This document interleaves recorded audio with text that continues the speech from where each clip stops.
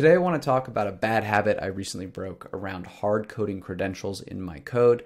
So what do I mean by that? Let's say we're reading from data, we're using various web services, whatever it may be. We have usernames, passwords, endpoints, these types of things, various levels of sensitivity, but stuff like passwords, especially API keys. We don't want to share these. I would put them in my code like this. I would set a variable and then I would pass that information in to do what I wanted to do. I simply wouldn't check it into my source control, into GitHub or something like that, because hey, people are out there, they're crawling, they're looking for this stuff, especially if the repository is public. But ultimately, there are a bunch of different ways we can handle this, and there's a really good way to get started. In particular, it's environment variables. And what really got me over the hump on this, what I think is really important, in Continual, we're thinking a lot about software engineering practices for ML, is that the typical data scientist, ML engineer, you may be working locally. You're going to be working with data that's in your dev environment. But when you start to move data when you're actually trying to get something into production, we need to pass your code through different environments. So for example, I might start by, at least from my data sources, I'm reading from dev or I'm reading from a flat file. I then check something in and a CI job runs against my staging database, which is much closer to production. I may not have access to that, so there'll be a different set of credentials. And then in production, I most assuredly won't have access, so there will be a different set of credentials that are applied when my code runs there.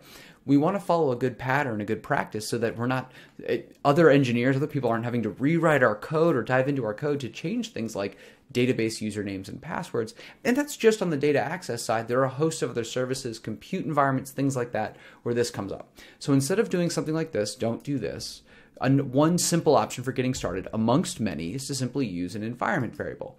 And so in Python, we can read from an environment variable using os.environment, among other things, but it's really easy to set these up. From the command line, I can run something like export, my essentially bash or shell variable name, and I can pass in some information. Another pattern you might see is to have a little script that does something like this. Just, of course, be mindful you're not also checking this into source control, but at least what we often see in an organization, they'll have a get ignore file, and within that, or within their template for their projects, that get ignore file will say something like, put environment variables in this thing and we'll automatically ignore it.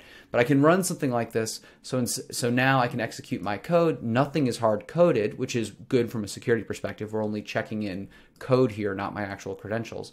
But two, when we run this as part of a CI and CD workflow, our CI system will know about environment variables. We'll be able to go to their secrets manager, their tool, and say, hey, the DB username in the dev environment, use this variable. In the staging environment, use this, et cetera, et cetera. Things are going to work a lot more smoothly, following better engineering practice.